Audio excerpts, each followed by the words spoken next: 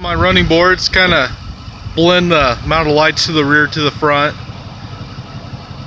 They're the little 3/4 inch LEDs that have a little grommet that you drill, and kind of like the bigger lights. I don't know what brand they are, but the truck's just filthy, so I waited till nighttime to make the video. I had 6 on each side. In case you didn't believe me, here's the other side.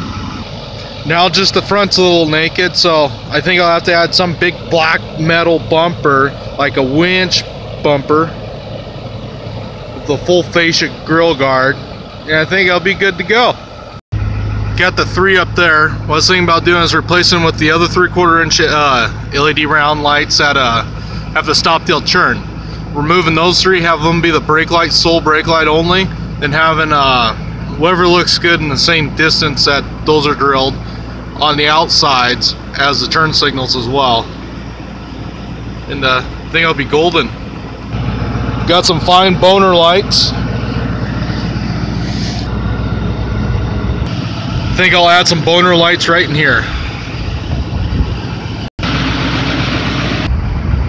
There's Greta showing off. Thanks for watching.